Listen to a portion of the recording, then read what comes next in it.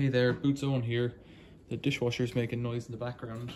I've got the spider, or the chassis, or the bearing holder from the Bosch WFP3300 up on top of the hot plate of my Stanley range. It's a wood burning range, and as you can see, there's wood right beside it. It's been on for a few minutes. I can still comfortably touch that, and I can touch the extremities there, but that's getting warm already. Down here, that bit of plate there is getting warm. Let's see. 63 there, where the red light is. It's saying 98, it isn't, it's maybe 70. It's saying a very high number there, that's not correct at all. 46 up at the top, that's about right. Out on the edge, 60, 72, 64. And just over at the heat, 40, what's that, 42 in here. So the idea is anyways that as part of the bearing replacement on this Bosch washing machine, I've got to get new bearings in here, and usually what I do is I take the bearings straight out of the pack and beat them in with a hammer or a mallet or something in a piece of wood to cushion them, or the old bearings as a guide, and that always works on a washing machine.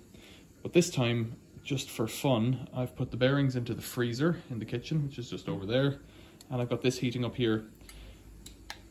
I think once it gets up to about, well, it's saying 89, 86 there. That could be about right. I can't really keep my finger on it.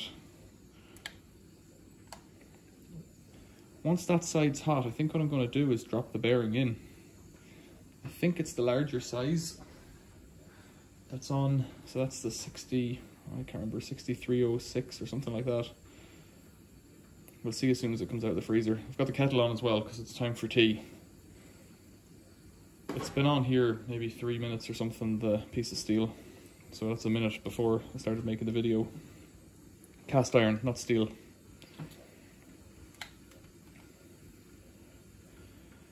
I doubt it's that hot. Could be. I'm inclined to try it right away, because if it doesn't fit, well, there's nothing lost. It's not really, it's an interference fit to some degree. What I'll do is I'll nip down to the cellar and get a hammer or a mallet and a little piece of wood to protect it when I'm tapping it in. It's given me readings of 85 there, down lower 135. I'm going to go for it. I'll get the bearings out of the freezer. I'll bring this over and get the bearings out of the freezer.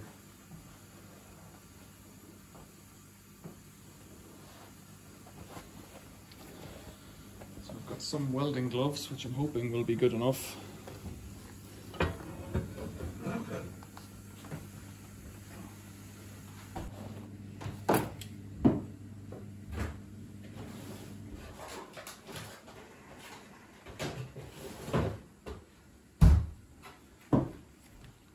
This is the bearing. It's SKF 6306. I don't know what I just said.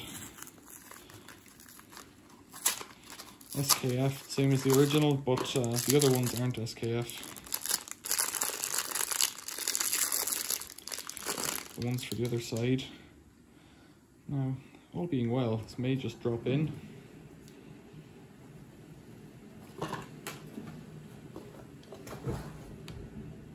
That's really cold. Huh, that really is that simple. Huh. I'm quite impressed by that.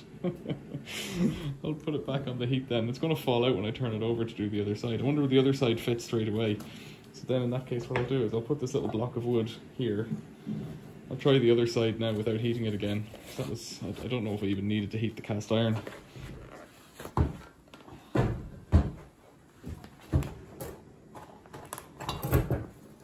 It feels a lot less destructive than mashing them with a hammer.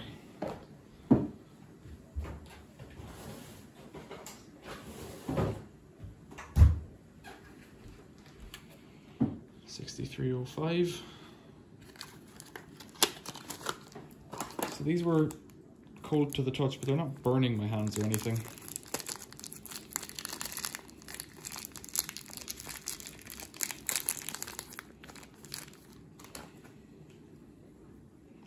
The reason I'm putting my fingers in the center is because I obviously don't want to touch the cast iron.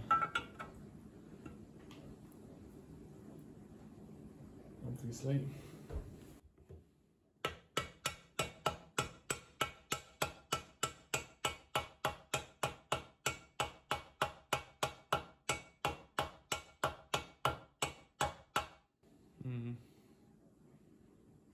So that's nowhere near as hot. That was the high side. There's the kettle starting to boil. To get the other bearing as a drift.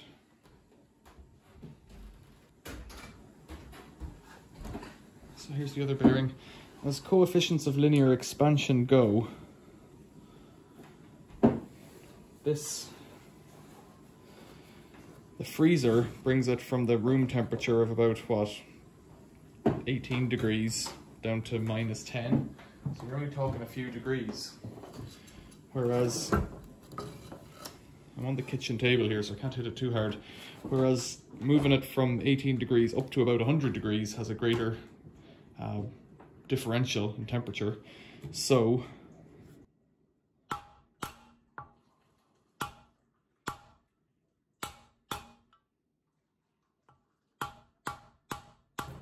what's the point? Heating is probably more effective than cooling. That's where I'm going with that. Can't tell how far in we are, or if we're seating up yet. If you can see in there, there might be a little bit to go, but it's actually really close at that. I don't know, was I resting this on this when I was doing that? I wonder, was I? Let's put it back down like that. I might have been resting it on the other side, other bearing. I wonder, will the other bearing fall out now if I hit this?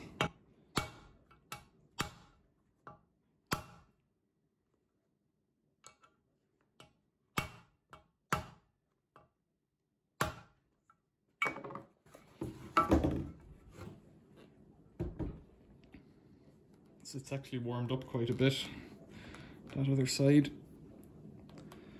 And the weep hole is there. I don't really know that I need to hit it that hard because I shouldn't need to heat it anyway to get the bearing in. It's not it's not a heat fit setup here. I'm just trying to make my life easier. I suspect that other one looking in there is in about as far as it needs to be. It's still warm to the touch, but I can touch it.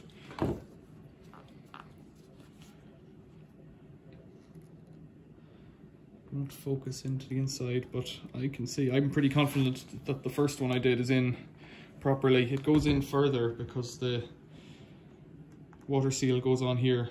I'm obviously not going to put the water seal on yet because it's very hot.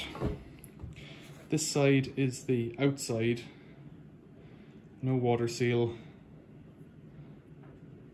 Can't tell. I think it's in far enough. I guess I could look back at the video that I made of taking out that bearing has gotten hot as well. So I'll leave this to cool down and then get on with the reassembly later on. Questions or comments, leave them below. Thanks for watching. See you later.